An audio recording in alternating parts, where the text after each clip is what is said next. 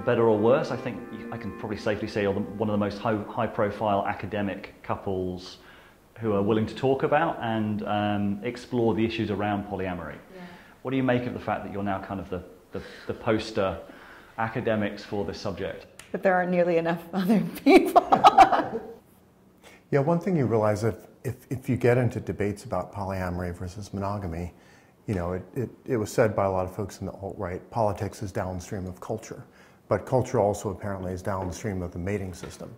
So if you really want to get people riled up, you challenge the mating system that actually dominates, you know, relations between the sexes, but also family structure, and has knock-on effects on everything from kind of the design of housing and urban spaces to the design of careers, and the extent to which people can kind of use freedom of association to form little families or polycules or communes or whatever.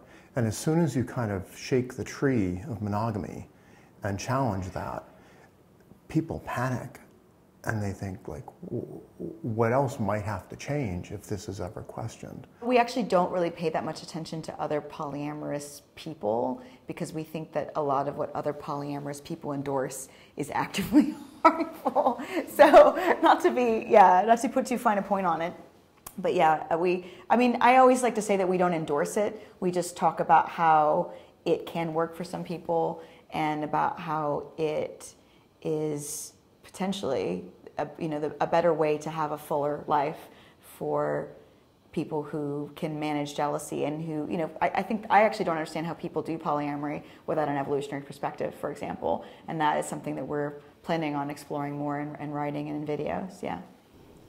Yeah, like we don't really hang out in the polyamory Facebook groups or go to poly meetups or go to the conferences or whatever. I've read all the poly books. I'm very familiar with scientific research on it. I've taught a class on polyamory and open relationships. But I think a lot of the aspects of at least American polyamory culture are kind of dominated by the same far left, ideologies and gender constructivist views that are absolutely handicapping to real relationships. So we kind of like to keep our distance from kind of polyculture, even though I think we have a huge respect for the impulse to try to have, a new ethical approach to relationships that's open and honest and fulfilling and adventurous, and it's just kind of heartbreaking to see people try to do poly without understanding human nature. Yeah. I think that a lot of people engage in polyamory because they have some kind of ideological commitment, right? They want to show the world that it's possible to escape your monogamist programming, or they have some kind of feminist agenda or even a communist agenda. They don't want another person to own them. They don't want to be in a contract with someone else. They see exclusive monogamous relationships as some kind of wing of capitalism, for example, and that somebody else owns your labor and owns you as property. And we really do what we do because we think it's fun and fulfilling. And I mean, for me, I'm a utilitarian, really, from an evolutionary and utilitarian perspective, that I'm having the best time I can have, and not because I'm trying to show people that I'm not owned or that I don't own him, right? Still a quite small percentage of people actually do open relationships in poly. It's not likely to become the majority anytime soon. So it's almost like the people who thought that you chose to be gay or lesbian thinking we have to keep a lid on that whole homosexuality stuff because, oh my God, everybody would obviously turn gay if they could. Yeah. It's like, no, there's a certain percent of people for whom that works. And I think for us it works. For a certain percentage of other people, polyamory probably could work very well, at least for certain phases of their life. But it'll be interesting to have a debate like that, because I think, the monogamists basically have the view everybody must be monogamous pretty much all the time. And the reasonable polyamorous are like, some people can be poly some of the time at certain life stages if they develop certain skills, but we wouldn't advocate it, I think, for like it's not ready for prime time, really. Yeah. I guess the question that comes up immediately is, what are the skills? I think the number one skill that I have that helps me is skepticism towards my own feelings. So understanding that I am an evolved creature, I have certain feelings and thoughts and ruminations and cognitions, and just because I have a thought or I feel a negative emotion or I feel jealous, for example, doesn't necessarily mean that those feelings are communicating something true that I have to listen to or that I have to solve a problem to reduce, right? It could just be that those things are ways of managing the relationships that I'm in that are in some sense vestigial, and I can figure out a way to reduce those feelings. And for me, in terms of all my relationships and everything I think about in terms of evolutionary psychology, it goes hand to hand with meditation, actually.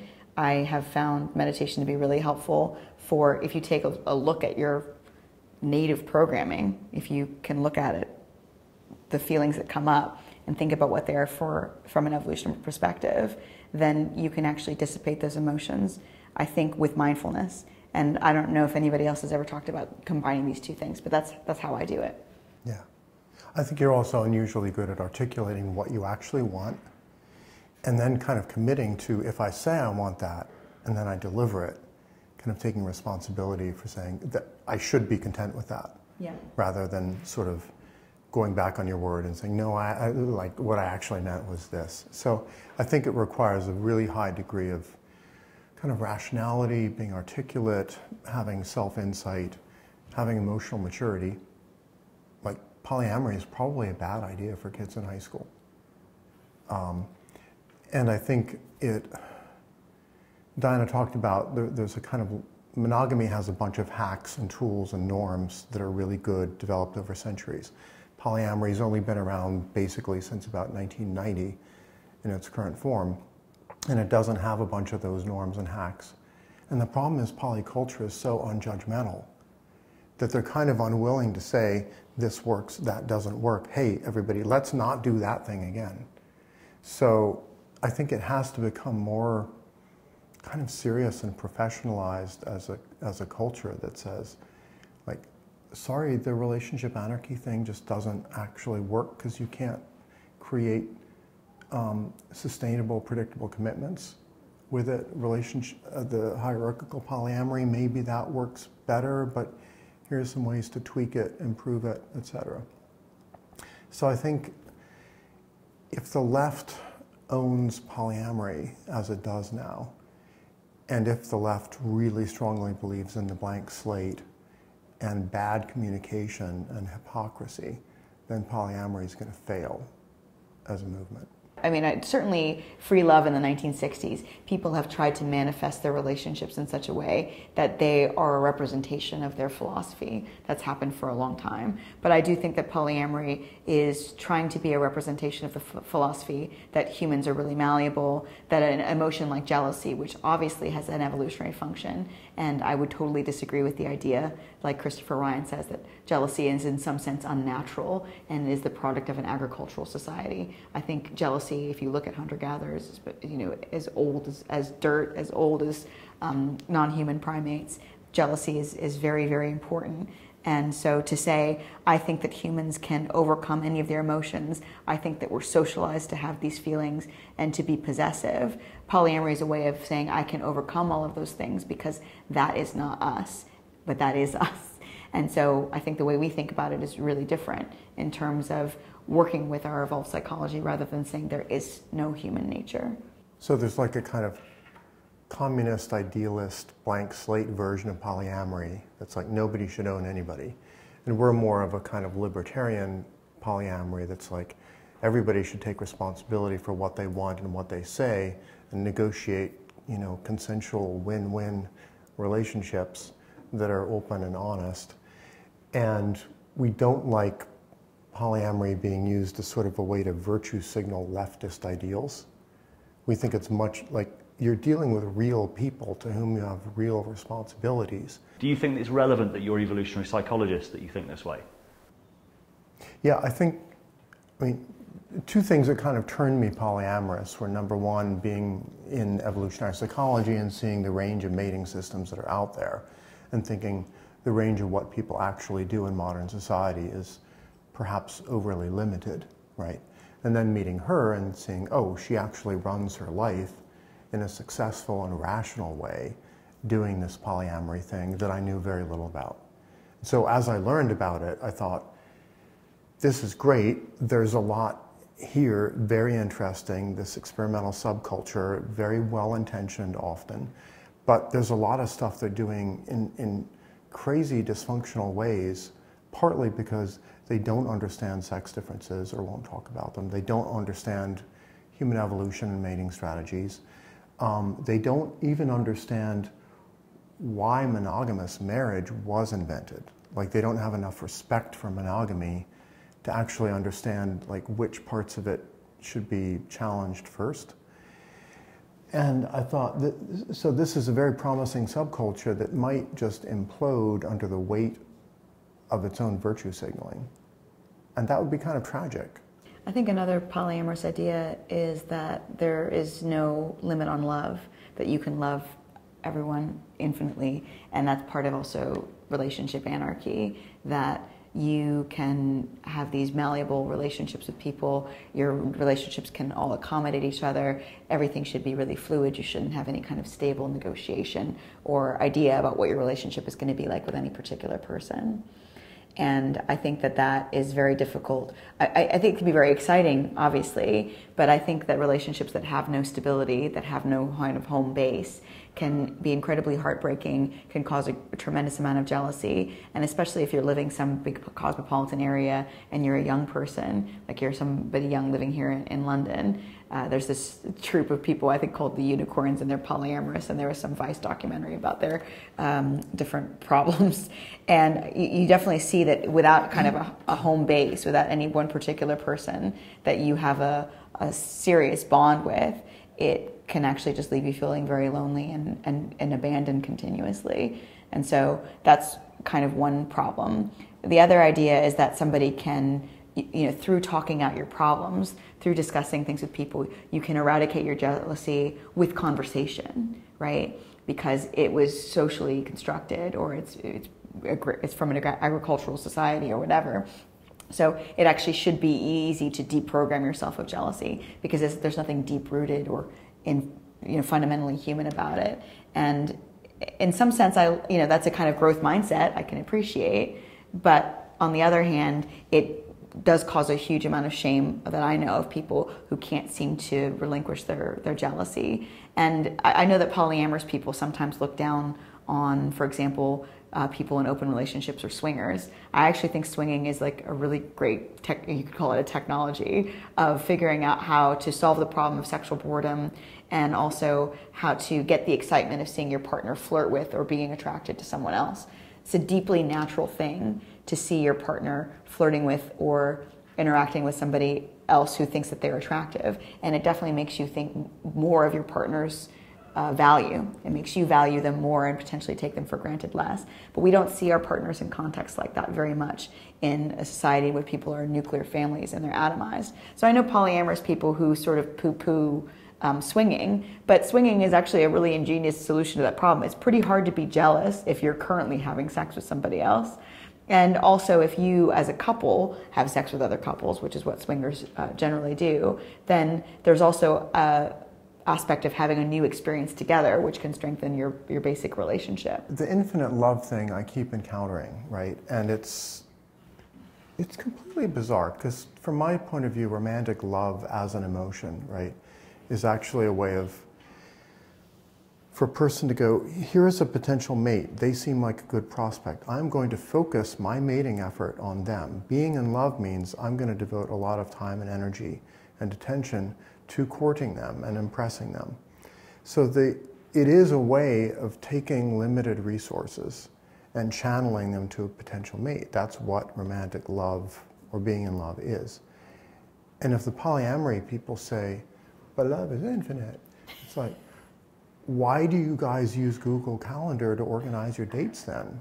Like, time is finite, money is finite, attention is finite, the amount of talking you can handle is finite if you're an introvert. So why pretend that like love is infinite if every constituent element of love is finite and has to be managed carefully? It's just fucking empty rhetoric. Sounds like you're almost thinking about it in a masculine kind of transactional way. I think transactional is probably fair. Yeah, I mean, you could say that I'm thinking about it in a masculine way. Well, you've got quite a masculine brain in certain ways, but people say transactional like that's a bad thing. But we're both kind of libertarian, and to us, like, transactional is win-win voluntary exchanges of like goods and services and affection and commitment. So if you're upfront about what the transaction is and also how likely is it to be repeated, how long will it last, are you committed, that's a good thing because that's honest and open. Yeah. I think the problem with polyamory at the moment is it hasn't been around long enough, right? It's only been around 30 years. For it to develop good kind of social norms and expectations about all these roles and how they work. It would be as if you tried to run a Fortune 500 company, but you had just invented the concept of a boss and a laborer and management and accounting and marketing, and you were trying to invent all of it all at once, right? It'll probably take 2 or 3 generations before polyamory regularly works like anywhere near as well as monogamous marriage, which has been under continual R&D for thousands of years. Yeah, there's like a technology of monogamy. There's common problems that you have, and you can talk to your grandma or your mom about the problems that you're having with your spouse, and they'll have advice that they know from other people because everybody has done this. Whereas with polyamory, it is a very weird subculture. It is a fringe subculture, and actually being really clear about your expectations for other is actually a violation of many of the rules of that subculture, which is that there's limitless love. And, you know, in some sense, a lot of these people are nearly limitless time that they have to expend on these multiple relationships that they're cultivating. And I think maybe polyamory for busy people is what we're sort of looking at, but also a technology of polyamory, which is saying, actually, you know, you have to bring evolutionary psychology, an understanding of human nature, an understanding of emotions, and also a skeptical view of your own emotions and your own jealousy to bear. Otherwise, it's actually not going to work. Because if you think everything's socialized, if you think everybody's infinitely malleable, and if you believe that your relationships should be able to adapt and take any form from one day to the next in an almost, you know, protean way, then it's going to be pretty hard to organize your life around variables that are not at all consistent. And the other thing that people in sort of the polyamorous communities that I know, and people on the fringes of it say is it's just endless processing. It's just endless emotional labor and processing, and they find it far more difficult than a monogamous relationship just because of that kind of emotional time spent. Yeah. So I know we sort of sound like very cold, calculating sociopaths in how we discuss this, but this is through like years of kind of bittersweet experience of realizing that if you have a clear enough frame for what you're doing and you can explain it clearly enough to other people, then there's actually room for a whole lot of affection and tenderness and love and passion to flourish without all this fucking processing, without all the verbal fireworks. The vaguer you are, the less well you know yourself, the more you have to constantly renegotiate everything with everyone. So I think the typical levels of polydrama that people get into are a direct result of polyamory not having enough clear hacks for how to do this stuff efficiently. And you know, in monogamy, there's also plenty of emotional processing drama, like married couples fight. And one of the big points of couples therapy is to equip people with better ways to fight, you know, that are less destructive. I think poly has to embrace that and has to be willing to say, you know, the way to get to the limitless love and being able to have wonderful, close relationships with people is kind of to be just brutally economic and upfront about what your parameters are and your rules and your norms, and like take the things seriously, and don't always be trying to play catch up. So like, well, that didn't work, let's process it. Oh, that failed as well, let's process that some more. Like, that's no way to live. Yeah, so I think that polyamorous people do tend to have very open and honest dialogues, often about how they're feeling, but it's not really couched in anything in particular. Like, I think when something's couched in evolutionary psychology, so for example, you can have them leave this in or not, but I'm gonna tell a little story. Right. All right. So we had a woman that we see together stay with us for several days, and while we were all together, I missed Geoffrey, even though he was there with me the whole time. But when we were all three of us together, he didn't. I was there. He's like, "Why would I miss you? You were there the whole time, right?" And so after she left, I was very excited to have like his attention all to myself again. And from an evolutionary perspective, obviously that makes sense. Like, I'm trying to, in some sense, well, not in just some sense, in every sense, sort of monopolize his investment. And so that's why I felt so relieved. And if I had no understanding about that, I might feel ashamed or bad that I was excited to have him all to myself, or that, because I didn't actually feel jealous when we were together. I just felt like I wanted his attention, and I was happy to have his attention again when we got back together. Anyway, yeah, that's or you might misconstrue your unhappiness as being either my fault, right, or her fault. You might not have the words to express what you actually wanted from me. Yeah. And that's the royal road towards serious conflict. Yeah. Is if you don't know your own heart well enough through science, right, and you're just kind of trying to wing it based on like, well, I learned this from reading that little bit of self-help, and I learned this from that like tantric seminar, and I learned this from taking ayahuasca in Peru, and you cobble it together yourself.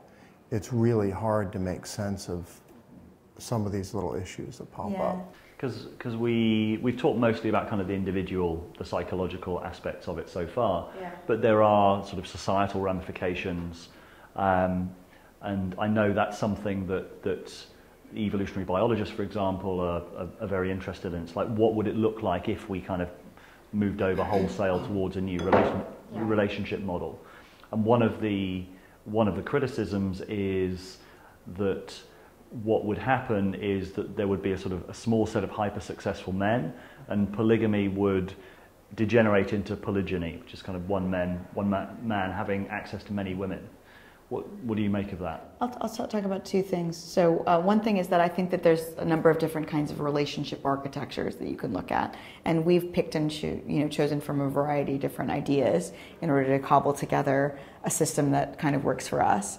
But Dan Savage, who's a prominent sex advice columnist, talks about something called monogamish, which is being monogamous but then having some room for outside liaisons. And that can be something as small as somebody seeing a sex worker. It can be don't ask, don't tell, out of town kind of thing. There's all kinds of different ways of looking at it. And so this monogamish actually seems to me the most stable relationship architecture. So I don't think that polyamory is necessarily super stable, especially not as it's practiced overall. And there's a couple reasons why I think monogamish is more stable than straight monogamous, right? One of these ideas is that in monogamous culture, there's this idea that if you want to have sex with, or you have a crush on, or you have romantic ruminations about someone else, it means that there's something lacking in your kind of home base pair relationship. And that's, I think, a very pernicious and bad idea. And so what happens sometimes is that one person or the other will start to fantasize about a third person, and then they'll think, okay, I'm risking so much in terms of my main relationship by having fantasies about this other person, that cognitive dissonance clicks in, and they think, I must be really in love with this other person and not all in love with my partner if I'm willing to take these risks for this other person. And then what will sometimes happen is, this new relationship energy, right? There's this flurry of excitement about this other person, and then ultimately it burns out. You don't know the person as well as you thought you did, for example. So I think we evolved in a system where there was a lot of monogamy, at least for several years, oftentimes while children were young, but there was also a lot of dalliances, and there was a lot of affairs, and there was a lot of seeing, who you were going to see next. And so I think that monogamish, which is having some outside allowance reduces the chance of a stable relationship necessarily breaking up, because the person who cheats, for example, or who asks to make a negotiation isn't risking everything. And also the idea isn't that if you want to sleep with somebody else, it means that your primary relationship is doomed, or you're not in love with that person anymore. The other thing people have to understand is mating market dynamics, and like, what's the local sex ratio? What is this distribution of mate values that's relevant? How do people pair up?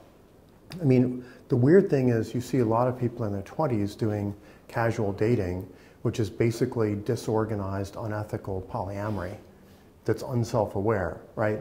And where they're not actually telling anybody they're dating, like who else they're dating, what their commitment level is, you know, are they getting regular STI testing, blah, blah, blah. And I think it remains to be seen, like, A, what percent of men and what percent of women can handle, you know, open, honest polyamory, and B, what are the kind of mating market results of that? I think in certain contexts, like China, where you have this huge excess of unmarried single men who aren't going to be able to find monogamous women, certain kinds of polyamory might be a really good idea for the Chinese government to kind of consider, because otherwise, like, what's their release valve for tens of millions of guys who can't find a girlfriend? That is not a recipe for social stability. So again, I think it's the important thing is to kind of recognize this is an experimental subculture. We need to have like clear metrics of success. We need to be honest about the pros and cons. We need to be respectful of traditional marriage and monogamy and go, there's a lot of embodied wisdom in what a lot of people do, and you can't just reject it before you understand it, right? There's a kind of Chesterton's fence issue here. Like, we think we understand monogamous marriage more than most people do because we've lived an alternative to it. And we kind of know what kind of costs and benefits are and what would have to be managed in terms of boredom, also in terms of, you know, women like high status men. And if you are around your mate all the time, especially in isolated nuclear households, and you never see anyone else admiring your mate or flirting with your mate or trying to gossip about you so they can steal your mate, then you get no cues at all that they're desirable to anybody else. And that is a very, very unnatural environment, artificial environment. When people talk about this top percentage of women, whatever, 15%, 20%, being competed for by the vast majority of women, and that these are the men who are getting all the mating opportunities, they think that polyamory and open relationships is simply going to exacerbate that problem, and that the men who are the incels or who are losing out on the mating game are just going to lose harder. But I haven't really had that experience at all, so I've been involved in these kind of cultures that are very matriarchal, where it's a lot of women that date various different men, and they all vouch for certain men, and they'll often, there's just so little jealousy about men, they'll say, this guy just makes a wonderful meal and he will take you on a really lovely date. And so the kind of man who wouldn't necessarily make a good full-time boyfriend, or who potentially needs leveling up before they get to the point where they can be a good full-time boyfriend, is actually the kind of person who'd be great to see once a week, right? So there's this idea of something called a relationship escalator, which is you start seeing each other, you know, every once in a while, then you see each other more, then you move in together, then you get married, then you have children, then you die. And that is the relationship escalator. And kind of an alternative to that is that, and people find this really profoundly unromantic, but I think about the people I date and the kind of social and sexual sphere that I'm in as kind of a marketplace, right? And I have people that I trade with, right, most often, and that I engage with most often. There are really blurry lines between friends and lovers, and obviously people can come in and out of my life in various different roles, but I have an idea about what I want from somebody else and what role they'll fulfill, and they don't have to be everything and all things to me, and so that puts a lot less pressure on them. But also, we get to enjoy each other, and we get to enjoy a certain amount of variety that we wouldn't be able to if we were just closed off to one another. And in terms of strengthening the primary relationship that I'm in with Geoffrey, I see him having other people admiring him, having other people flirt with him. I see how he manages other relationships with other people, and it actually causes me to admire him more and to think that I'm getting a better deal, and also to be happier to share him, because in that sense, if somebody is high status and is admired by multiple people, then you're getting sharing is better than having one person all to yourself that no one else wants. Well, also, you're really good at like taking kind of weird, aspy, eccentric guys and who would not make good primary boyfriends and kind of leveling them up and training them so that they are then presentable to other women, right? And that's the thing you've done multiple times. So it's actually really good for those, you know, incels, like to meet a woman like her who can kind of go, okay, you're not quite good enough to be full-time boyfriend, right? But you have certain traits that are enjoyable, and here's how to cultivate your other traits. And I think that's a better path for those like Aspies or incels or whatever to meet someone like her, rather than to kind of like meet a woman who's saying, okay, you're a dysfunctional, broken young man, but you're the best I can get as a woman because I'm also broken and dysfunctional. Like that's not a good way forward. Is that fair?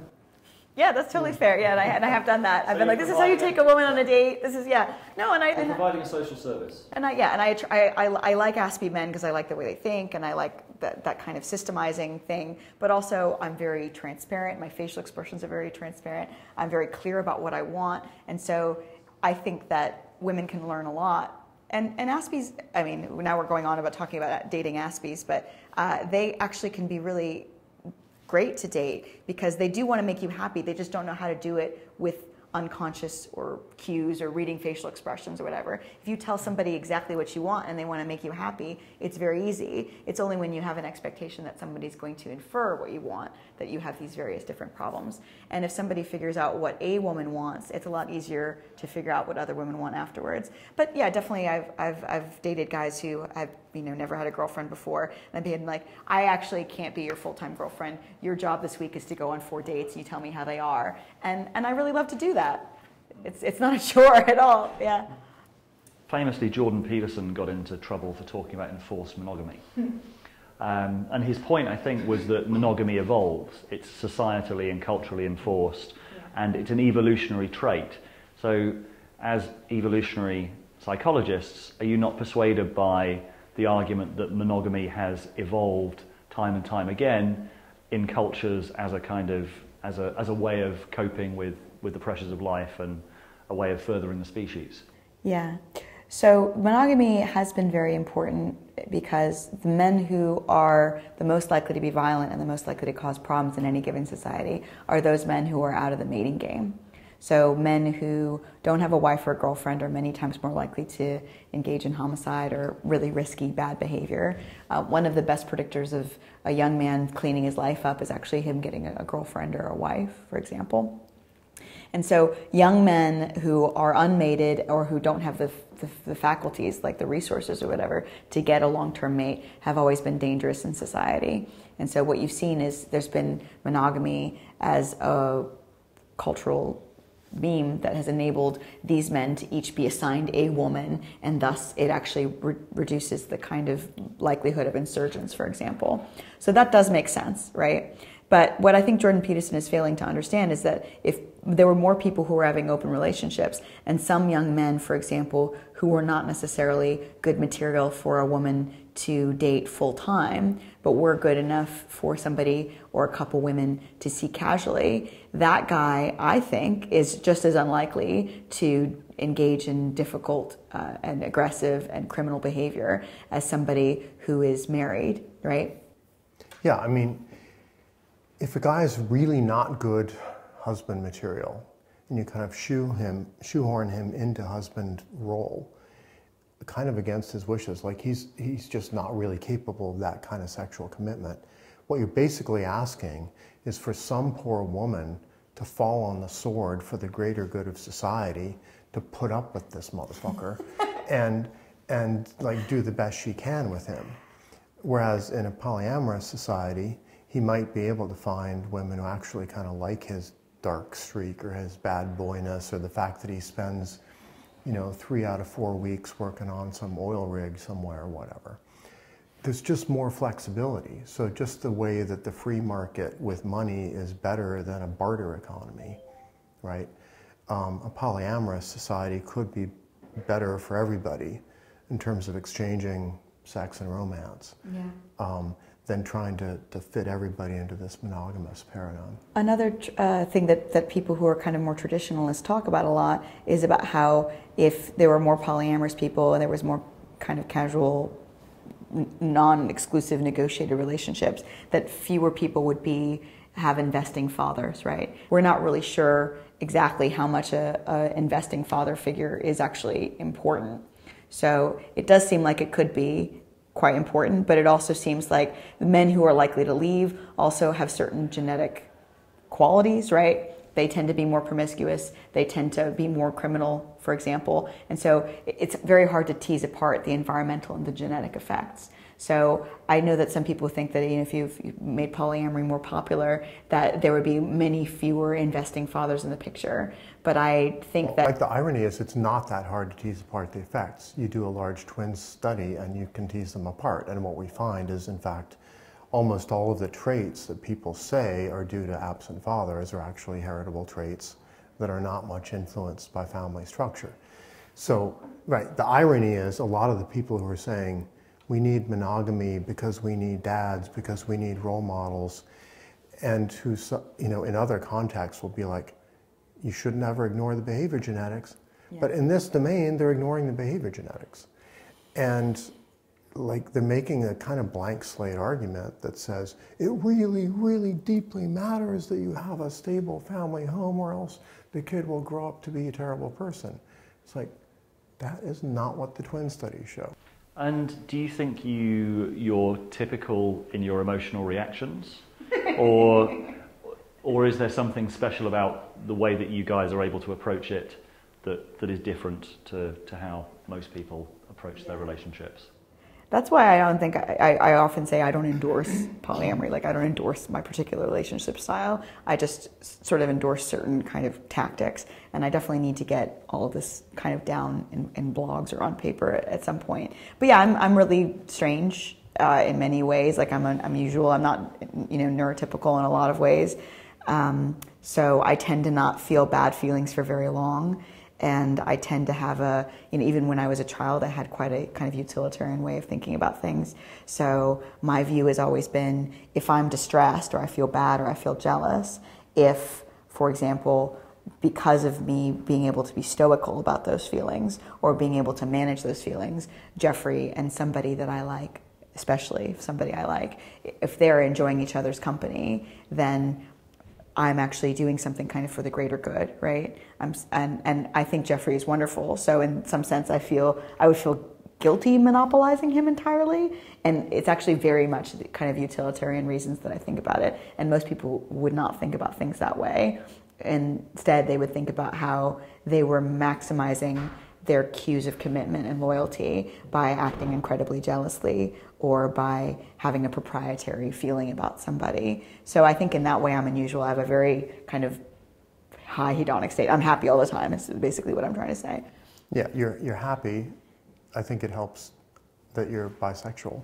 Yeah, it helps a lot that I'm bisexual. Yeah. So I there's this concept that red pill people use a lot, which is called hypergamy. And hypergamy is a woman's desire to be with a man who's higher in status than she is. And you see this in romance novels all the time, women who are with billionaires, millionaires, sheriffs, kings, whatever the case may be. And so the way that I manage my jealousy to a great extent is because I'm attracted often to the women that Geoffrey sees, and also because I think about him having high status. The best indicator of a man's status is how many women like him and desire him, because women are really, really good at sussing out how quality a man is. So if Geoffrey has other women who are interested in him, it increases my perception of how good he is, and it actually makes me feel really in love and excited about him, right? So that's kind of how I deal with it, and that's kind of a very primitive emotion, like this, you have status, me want you, that's super primitive, but I really it has really good outcomes in terms of me managing my jealousy. So I inflate that emotion and I use it all the time in order to enjoy whatever it is that we've negotiated. Yeah. And I'm just Aspie. So it's all easy. I mean, I'm very rational. I'm very systematizing. I seek out principled solutions to issues, things that make sense. I hate inconsistency. I hate hypocrisy. And so it was and a lot of people in polyamory who are good at it, I think, have a little bit of that Aspergery sort of hyper-rationality, because they're willing to kind of take a step back from Just their... keep track of the calendars, you've got to be... Right, you have to, like, systematizing and to be able to take a step back from your kind of monogamist background and think seriously about alternatives. I think it helps to have a kind of experimental scientific attitude. And a kind of epistemic humility also that says, man, I don't know, we're just going to try it out and see what happens and learn as we go and try to keep notes about what succeeds and fails. Yeah. I mean, we're also sort of irreplaceable to each other. This is going to sound really romantic, but I don't want it to. So basically, we're both really unusual in several different ways, right? I actually tend to attract people who are Aspie because I'm incredibly emotionally transparent and my facial expression is very transparent. And it doesn't bother me to say exactly what I want. I think many women don't want to say exactly what they want because part of the Q investment that they're looking for is for somebody to use enough cognitive cycles to guess what they want.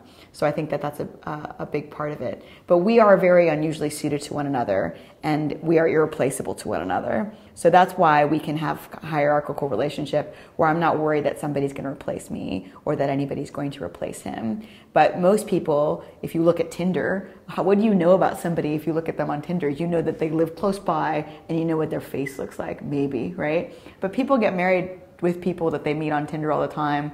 Back in the day, people would get married to people who just lived around the corner. So proximity and attraction are the main reasons that people get together, not because they have any deep-seated, interesting stuff in common or that they have unusual, lifestyles or whatever the case may be.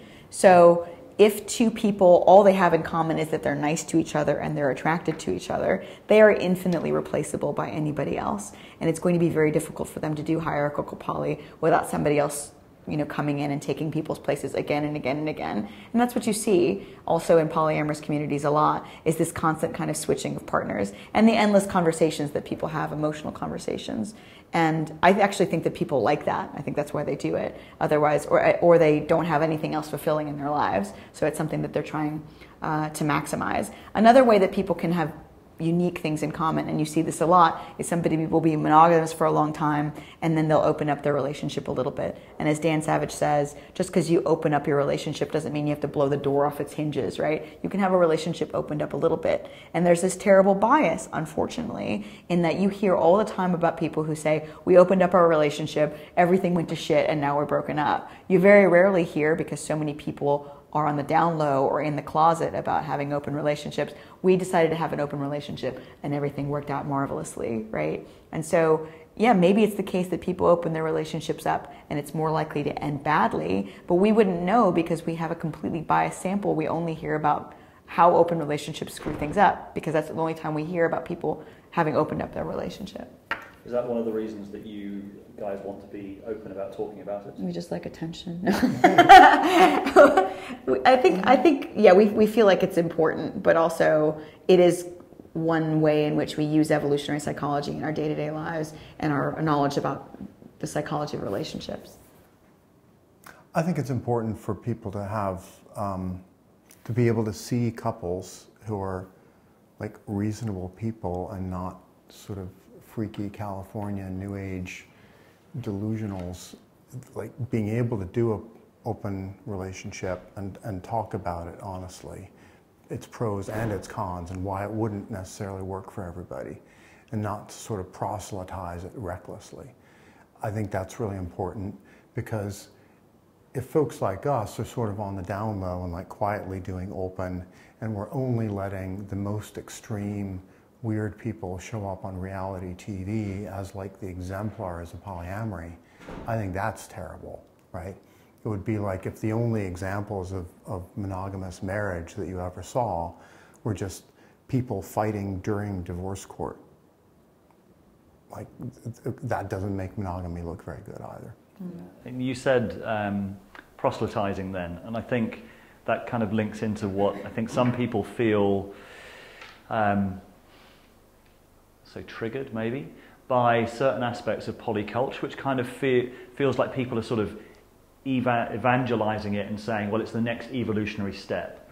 Like there's this kind of either implicit or explicit kind of sense of, well, you're just not evolved enough. If you were more evolved, you would be poly, and monogamy is something that we're going to evolve past. You don't think, what do you make of that? There is that sort of sense in some areas of the poly community. Oh, I yeah, guess. a lot of them have a sort of progressive utopian cult that eventually, like in 100 years, everyone will be enlightened and polyamorous and able to overcome their jealousy programming and blah, blah, blah. And I think the percentage of people who are in successful poly and open relationships or swingers will increase. It already is increasing, especially among young people. But I don't think monogamous marriage is going to evaporate anytime soon. It has many, many benefits to individuals, couples, kids, civilization, etc. My main concern is just create the broadest market that you can for different mating systems, be experimental, see what works, trade information about successes and failures, and then hopefully in a couple more generations we'll have a sort of sense of like, these are the top 3 or 4 kinds of relationships that tend to work pretty well for most people. And one of those might be monogamous marriage. One of them probably will be hierarchical poly. There might be a couple of others people invent. I don't know. I mean, people have definitely said stuff about, on Twitter. People actually very rarely come after me on Twitter. It's not an invitation, by the way. And they say it's kind of elitist, the way we say, like, oh, you kind of have to have very high emotional intelligence. You have to be smart. You have to be have a unique bond in order to be polyamorous. Mostly, I've seen polyamorous people say that anybody can be polyamorous. And I have followed some polyamorous groups in places like small cities in England to see all of the crazy drama that gets kicked up there because people are managing relationships without any kind of understanding of human nature, I think. So it's important, I think, to talk about it. But I also think it's important for people to be able to evaluate themselves and for some people to say, no, I really want to be monogamous with somebody long term, but to consider actually that both men and women have desire for sexual and romantic variety, that wanting to have sex with somebody else doesn't necessarily mean that you've fallen out of love with the person that you're with, and also to examine how this very isolated culture that we've put together, where people don't live in any kind of communal way, where they live really, isolated from everyone else, about how that's also contributing to this monogamous culture where people are really starving for even outside friendship. And I think one thing that polyamory does is because, when you have lovers or friends who are also sometimes lovers, you actually just develop closer bonds with them. And it's helped me have a much more, I think, close, expanded network than people I know who are monogamous. And that's, I think, a big difference between people. People who go to church tend to be happier than people who don't. But also people in unique sexual subcultures tend to be happier in their relationships because their extended network has this pleasurable component which knits them together more tightly than other kinds of groups would be knitted together. I saw Brett Weinstein tweet the other day saying, so he's a skeptic about polyamory, but he said, if anyone can pull this off, then Geoffrey and Diana can pull it off. I think someone else said that about us, but did he say that too? Yeah, oh, that's kind. So if you can't, then I guess nobody can. Are you comfortable holding that much responsibility? No, I mean, no, because life is stochastic and like we could fuck it up and hopefully we won't. Yep. But we could fuck it up. And this is why it's so important to have a wider variety of people kind of coming out and saying, we're swingers, we're open, we're poly. And people who like actually have like paid jobs and and who don't necessarily live in Southern California and who don't necessarily just hang out with other Burning Man people, to kind of normalize it, right? The way that gay and lesbian culture got normalized in the 90s with like sitcoms that showed, oh, you can be gay and employed, right? And in a committed relationship. And I think, you know, it's very kind for folks to say, well, if we two can't succeed, nobody can. But it's not like we have some weird poly superpower. It's just that we're smart people who've worked really hard to get in touch with our emotions, who've learned all we can about polyculture, who have the appropriate degree of skepticism about it, and who have a deep and abiding respect for tradition and monogamy and marriage, and don't just reject it all as bullshit. And who go like polyamory to me like might be 30% better than monogamous marriage, but it's not like 8,000% better. Yeah, and I do think that it, you know, comes down to, you know, people trying things out, their personal experience. Jealousy can be desensitized. It takes a really long time, but you know, when you talk about the elephant in the rider, this kind of analogy about the mind, people just imagine how jealous they would feel if their partner went off with somebody else, right? And then right away that makes them have a moral problem with any talk about polyamory. And I've heard people, you know, had conversations with lots of people who are otherwise totally rational about, you know, they can be totally rational about like organ markets and legalized prostitution and all this other stuff. And then you get to polyamory and they're just immediately thinking about their partner in flagrante delicto with somebody else. And they're like, no, it's super wrong, it's terrible. And, you know, you have to think about where your response is coming from. All of us endorse or have serious problems with the ideologies based on how we would think it would affect us. So I think this kind of idea about civilizational collapse is just one way of people actually managing their own feelings. Geoffrey, Diana, thank you very much.